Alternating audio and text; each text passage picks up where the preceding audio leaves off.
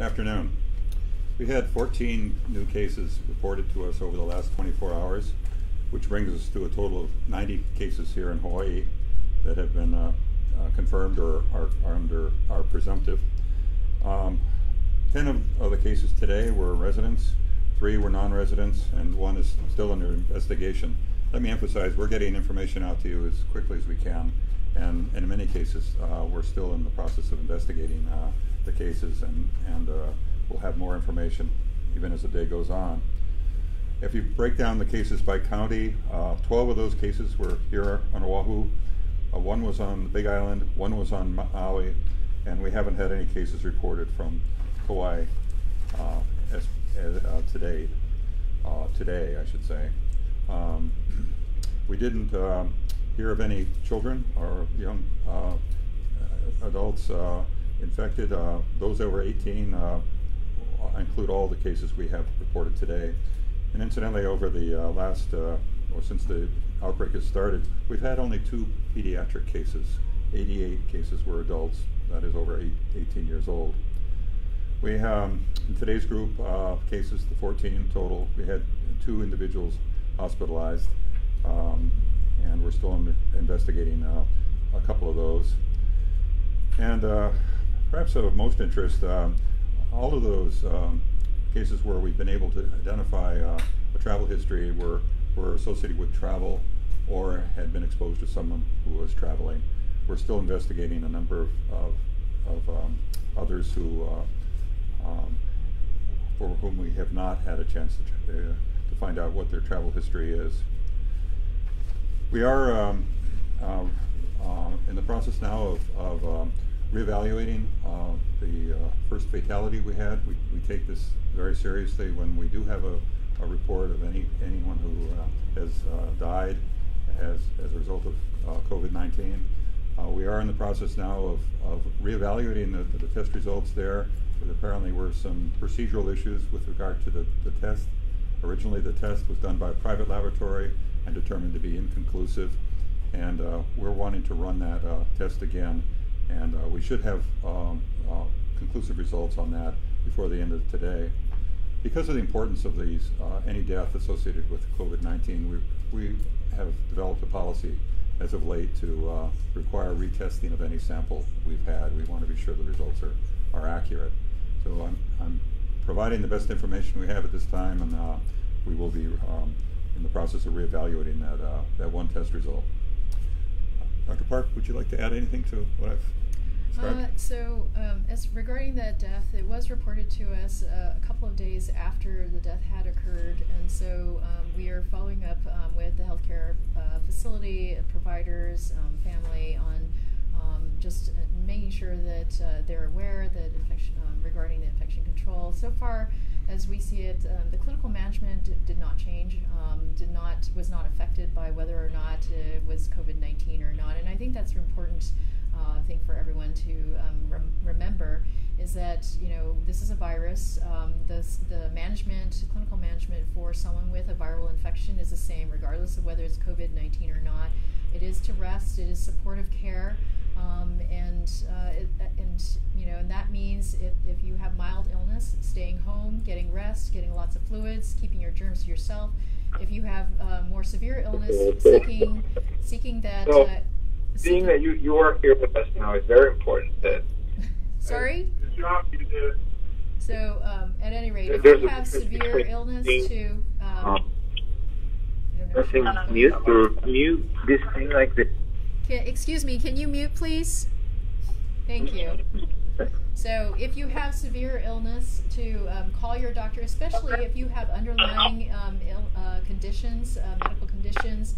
If you are an older person, these are the things that we all need to think about as a community, because those persons who are older have underlying illness. They are especially vulnerable, not just to COVID-19, but frankly to flu, to so many other things. We need to protect those people who are vulnerable in our community. So that's all I'd like to say. Let me add one more thing, Anna. As we investigated this case, we have identified contacts and pursued those just as we would with any other case. We are aggressively looking at each and every case that's reported to us that's possibly COVID-19 related, and would be identifying close contacts, following up with those close contacts and others as well, to be sure that they are in quarantine if they need to be, and notified of their possible exposure to the case. I'm confident that we're doing what we can to ensure that happens, irrespective of a final test result. Okay. Let's take our first question from BigIslandNow.com if you're on the line.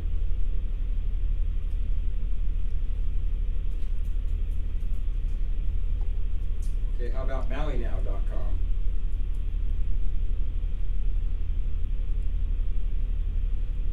Okay, let's go to Sherry Bracken at KWWX in Hilo. No question here. Okay, thank you, Sherry.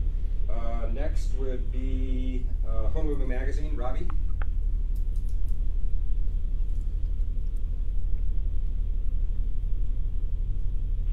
Robbie, you there? Thank you. You said that. Yeah, I'm here. Can you hear me? Yeah, go ahead. So the first case, when the private lab did it, it was inconclusive, and so you reran the results, the state lab, once yesterday and again today. And if I can clarify on that, and then what would you make of the discrepancy, and whether that would suggest underreporting, or what that might, or what we might take away from that? The discrepancy with regard to. Let me rephrase that. First, the case was inconclusive. Okay, so. Okay, go ahead. Yeah, so I mean, I think it highlights that this is not just a simple test. It does require technical skill. It requires high-tech equipment, and so there are going to be, with so many samples being run, there are going to be these few that sometimes give what we call an indeterminate result. And it's so very important, especially when you have a fatality, to be absolutely sure of what's going on with that result. So as a protocol, we're likely to rerun any specimens that are associated with a fatality, just to be absolutely positive. And especially if this is if we have something like this where we have an initial report from the clinical commercial lab as an indeterminate result. So that's the process that we're following right now. And again, because we want to make sure that we are absolutely positive in terms of what the result may be. But again, in terms of the management of the patient, it didn't change anything about how that patient was managed. It doesn't change anything regarding what we do. When we're notified about a result, we make contact with healthcare providers, with persons who may have been affected. We are aggressively at this time producing or pursuing, I should say, contact tracing, so that we make sure, as Dr. Anderson said, that make sure that any person who might be at risk now is appropriately advised and also kept separate from anyone else who might be at risk. Robbie, this is Bruce. Let me just add to what Dr. Park has said.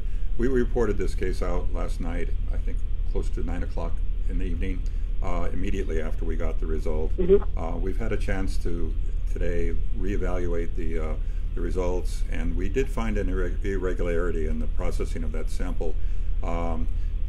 If we had waited longer, we probably would have seen that.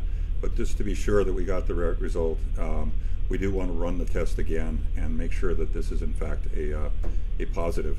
Again, it would not have changed in regard to managing the case. The individual died 2 days ago. Obviously, the results would have been irrelevant as it related to how that individual's handled.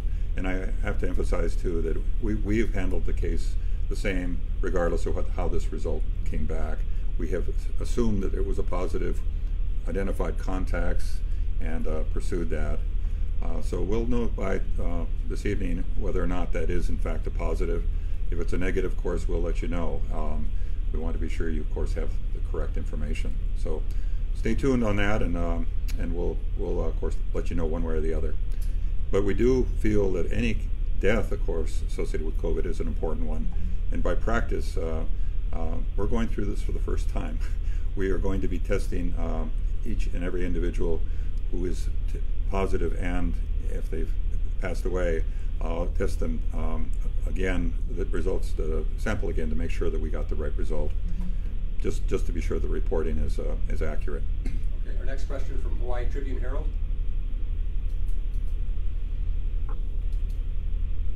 Tribune Herald, are you back? Hi, can you hear me? Yes. Hi, and I apologize, I don't know if this is something you guys may have addressed yesterday or not, but was wondering if you think that the governor's actions go far enough to help, flatten this curve, or if maybe these drastic actions have come too late, considering, how rapidly the cases have been identified here in the state. Well, I'm going to start with the answer on that, if I could. At this point in time, we don't have any evidence of community spread, that is widespread community transmission. So I think we've gotten as far as we can ahead of this whole process by imposing those rather extreme measures, requiring people to stay home, and it's to prevent the disease from spreading in our community. The best time to do that is before it becomes widespread, where you can expect your prevention measures to make the most difference. So I believe the governor and the mayors who have imposed these very stringent requirements are acting appropriately and certainly support everything that they're doing. Each county is different. They all have different issues, and it's understandable that there would be different restrictions in different counties, but the fact is that most of the counties are moving forward with restrictions consistent with what the governor's laid out. I expect we're going to see additional restrictions and controls proposed as time goes on, particularly if there are situations where people are not compliant with what the governor's main message was, which is stay at home, don't spread the disease to others as best you can avoid that, and of course work at home where that's necessary. So we do support 100% what's being done here in Hawaii. I think we're way ahead of most of the country in that regard, and we're certainly on lockstep with what other jurisdictions are doing now in trying to prevent the spread of COVID-19. So far as we know, most of the cases, in fact all of them that we've been able to document, have been associated with travelers or others, and the few that we haven't been able to nail down may have been exposed to travelers. So I think we're in a situation that is ideal for implementing these measures. We certainly wouldn't want to go any longer before taking actions as we have. Well, I do want to add, there was at least one individual that we know was not associated with travel, and it just points to the fact that there is probably some amount of localized community transmission, and all this focus on what our leaders are doing to protect us. I would actually argue that all of us in our community, have a responsibility to take responsibility ourselves for how to protect our community. So it's not just about waiting for our leaders to enact whatever laws or mandates or whatnot, but for all of us to think about how do we protect ourselves, our family, our community. And it is that simple message that we've been trying to get everyone to understand: social distancing, keeping our distance from each other, keeping your germs to yourself, washing your hands, cleaning surfaces on a regular basis. These are all really important measures that can be done and should be done regardless of what our leaders are saying or doing. So I just want to make sure everyone understands that. Let me finally throw in one last bit. We haven't talked about that today. We have in the past, and that is our Sentinel surveys. We're not only following cases that are reported, we're actually looking to see if there is unreported illness occurring out in the community. We've collected a total of 263 so far. 63 samples so far, and we're going to continue to test. The good news is we haven't seen any evidence of widespread community transmission based on that survey. That survey is being done statewide. We're looking at all age groups, high risk as well as low risk individuals who have respiratory illness that could be COVID-19. So I'm very comfortable or confident that we haven't seen any evidence of widespread transmission. Having said that, it could be that there is some transmission occurring that we haven't been able to identify. And again, this is the time we want to act. This is the time when we want to be together as a community and preventing the spread of that disease. It's going to take each and every one of us to accomplish this. regardless of what the mandates are. The Maui News, please.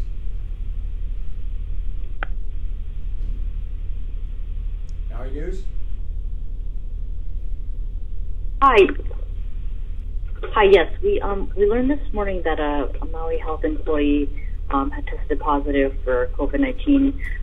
Do you know how the employee became exposed, and are you able to say what facility it was at? I mean, nurses at these facilities are worried and feel like they should know. Yeah, no, I would note this is not the first healthcare worker we've identified with COVID-19. There have been others. We work immediately with the facility when we identify a healthcare worker.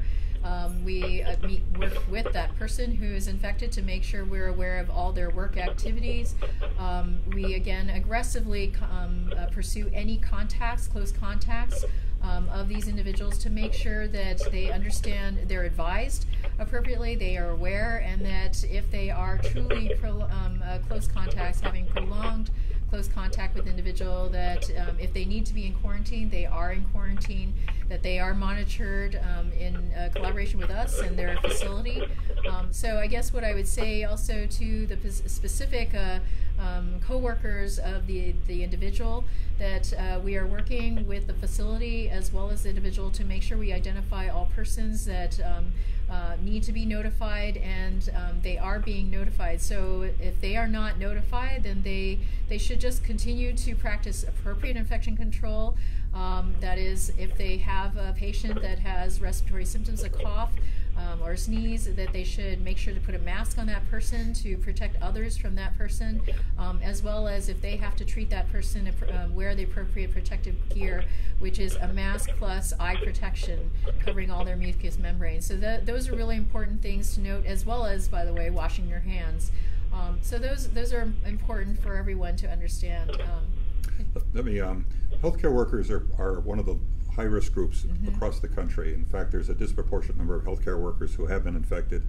Obviously, they're treating patients day in and day out and potentially exposed. One of the reasons why we're very concerned about the availability of protective equipment is to be sure that our healthcare workforce is not exposed. And in that regard, we need to be sure we're conserving supplies and equipment to be sure that they do have the protection they need to continue to support this need. This is happening across the world, by the way. Doctors, nurses, and others are of course, coming down with COVID-19 in larger numbers than you would expect if you didn't recognize the fact that they are our front line, and they are risking their lives every day to come to work to protect us all. Okay. Honolulu Civil Beat. Okay, so can't say what facility it was at. No. Honolulu Civil Beat. Okay, thank you. Hi, this is Eleni with Civil Beat. With Queens Medical, or the Queens Health System, putting out a plea for donations for PPE, specific items did we request from the national stockpile, and how much of each? And did we request any items that would increase testing capacity?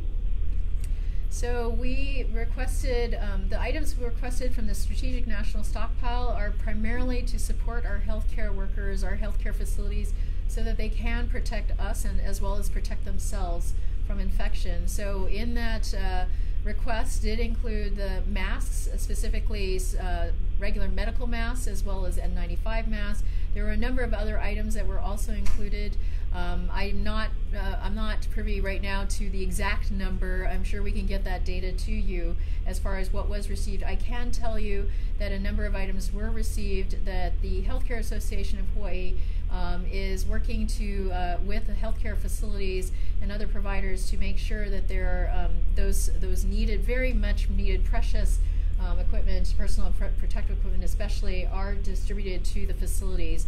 But even though we've gotten that Strategic National Stockpile allocation, we need to keep in mind that these commodities are still very precious.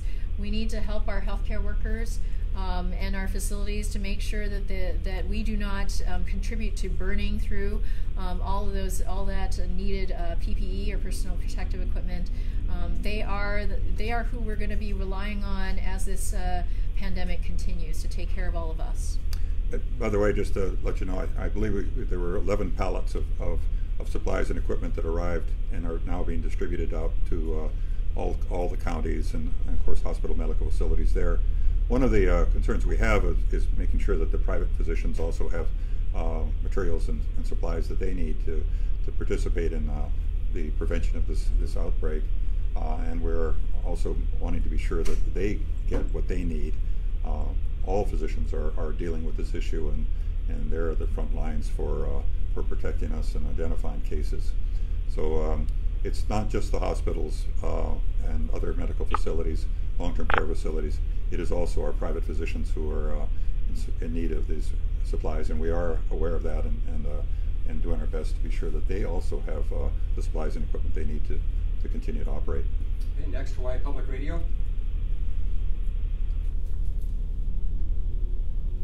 Hi, thanks.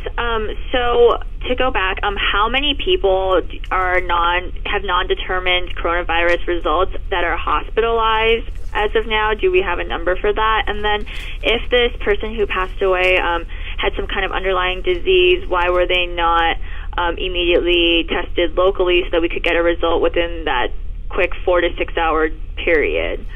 So, and to answer the first question, a reminder that what's reportable to the health department are cases that are suspected to be potentially infected with COVID-19. It is considered urgently notifiable, as well as now that we have the clinical labs up and running, if someone has actually tested positive, that we do require the laboratories as well as the physicians and other healthcare providers to report those to us. So hence, if you think about that, we don't have visibility of every single person out there who's hospitalized with an illness. We only have visibility of those who are reported to us, who are either the clinician feels they suspect they have a person with COVID-19 infection, or who is positive. Now that said, our physicians and other providers are very busy. They're put upon. What we are noticing is, frankly, what we notice with every other reportable disease condition is that a lot of times we aren't notified until after the fact when they get a positive result. Right now, the labs are working very closely with us in that they're trying to make sure we're aware of a positive result as soon as the provider is. So we are actually getting that result and then having to then find out more information by and getting in contact with the provider and getting that information. Forget the other one now. While you're thinking of it, let me. The numbers I have are that out of the 90 or cases that have been confirmed, 6 were hospitalized. Now it's not clear whether they were they weren't necessarily in the hospitals the whole time. I think she's asking about just all hospitalized, indeterminate, kind of results or something like that. Actually, remind me what your other question was. Hi, sorry, I got muted. But the other half of that question was if that person had some kind of underlying disease, or they were at high risk and it sounds like they were very sick. Right. Wouldn't they have fit the criteria to be tested locally so that they could have gotten a result within that 4 to 6 hour period? Yes. So what we're starting to see is we're starting to see clinicians kind of revert to what's sort of normal practice. They have a patient that they're caring for, and they order the result and order the test, and the test is getting sent to a clinical lab, and that's what normally happens with every other disease, and that's what we're starting to see, and that's probably what happened in this case. Having said that, our labs local labs are actually starting to stand up their own internal capacity, so that I think very, very soon, in the next week or so, we're going to start to see that they can run these tests in-house, so to speak, in the state of Hawaii. And I can say, actually, for this particular, if you think about it, the person had their specimen taken on admission. They unfortunately passed away very quickly after that. We were apprised within 2 days, essentially, we were apprised of it within 2 days when the results came out, 2 days after the specimen was collected. That's very fast. That should indicate to you that specimen was actually tested here in the state. So it's demonstrating to you that our clinical labs are slowly coming on board, which is great news. It means that they are starting to not send specimens out to the mainland, and that is awesome news. Essentially, it really means that our testing capacity here in the state to help out clinical providers and their patients is it's going to be a reality very soon. But going back to, again, just a reminder that test result or not, whatever the test result is, it doesn't change the clinical management and didn't change the clinical management of the patient, especially underscored by the fact that the result on this test didn't come back for 2-3 days after the patient had already succumbed. Honolulu Star Advertiser? Star Advertiser? Did we lose you? Hello? Okay, Hello? yes, go ahead. This is Tim. Hey, Tim. My question is the death counted among the 90 cases? And what's up with the changing categories? It's sometimes confusing and makes it seem like the numbers don't add up. Tim, this is Bruce. Yes, we have assumed that death was one of the cases. Again, that's being reevaluated at this time. But having said that, we are still working on our reporting criteria. Some of the things that the counties asked for would be to designate which of the individuals who was tested or found to be positive in their county was a resident and who was a visitor. Basically, that was a criteria that was asked for. That actually hasn't happened yet, but the reshaping of the table is really trying to provide you all more clarity, and not just you all, but really the public, clarity on what is going on in the state of Hawaii. Can I ask you specifically what is confusing to you? Let me see. The numbers, I don't know where the table is now. I was looking at it. Some of them, there's cases on certain islands, and then you add new cases, and then they don't seem to add up. Okay, so one thing that you should know, and I think that there's a footnote that notes today that there was noted that there was a duplication of a case count yesterday. So if you added up the new cases, the 14 new cases to yesterday's case count, it will be off by 1. So that's one, but it should be in the footnote. Okay. Yeah, I think there was I'm being reminded that there was a discrepancy in the way was reported Kauai versus Hawaii, I think. So there were some things, but we're trying to make sure that that data is complete. We're trying to report it because the counties are all interested in who among their residents were reported as positive.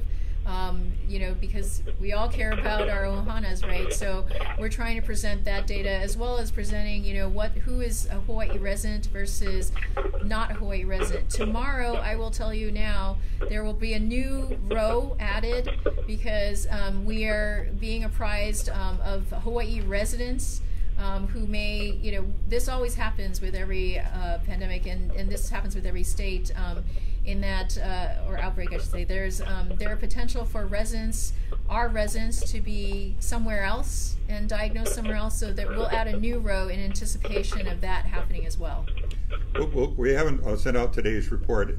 As far as I know, we'll double check the numbers before we send something out. We wanted to be sure it was accurate and recognize there was some confusion there. So Dan Dennison and his team here will be double checking the numbers, so at least they're accurate within the categories that may have been reestablished. And we'll continue to work on a format that is easy and understandable. Thank you for the feedback, though.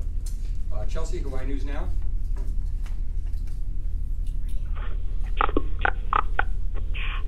Hi, yes, just more clarification on the first reported fatality. So in the news release last night, it said that this person had been tested at a clinical commercial laboratory and the result was inconclusive. Then follow-up testing yesterday by the State Laboratories Division confirmed COVID-19. And now you're saying that there's a inconclusiveness again. So why even send out a press release to begin with if you're not 100% sure this is creating mass confusion? Let me say, we we do the best we can in getting information out.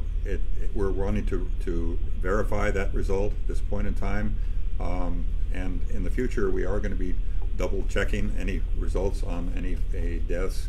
That is making sure that we're retesting those individuals just to be sure that the results are accurate. In this case, we did go back to review the procedures, and there were some procedural issues that we wanted to be sure did not impact the results. But I think we all recognize that in this current climate there is such heightened concern that any word of death in any facility that might have a hint of COVID-19 will get out, regardless of our releasing any information or not. And so our protocol is to evaluate any such serious concerning case very closely, but we also have to balance that against informing the public. And so that sometimes means informing you all before the evaluation is complete. And so it's just today, now it's daytime as opposed to in the middle of the night. We can tell you that we are continuing our evaluation, and part of that evaluation is retesting the result and reviewing how that first result was reported out. Okay. KITV, please.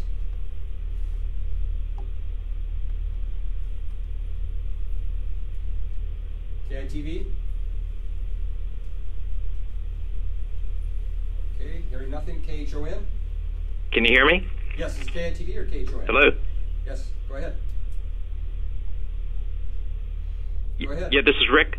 My question was about the total count.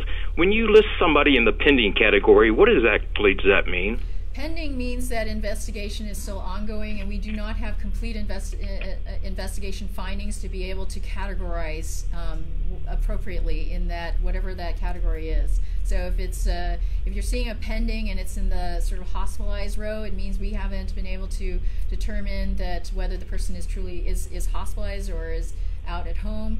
If you're seeing a pending with regard to county of residence, it's because we haven't been able to determine county of residence. And it's primarily, again, it's that trying to give you that information, give everyone that information as soon as we can get it out there. But understanding that investigation is ongoing, there's a lot of pieces that still need to be fit into the puzzle.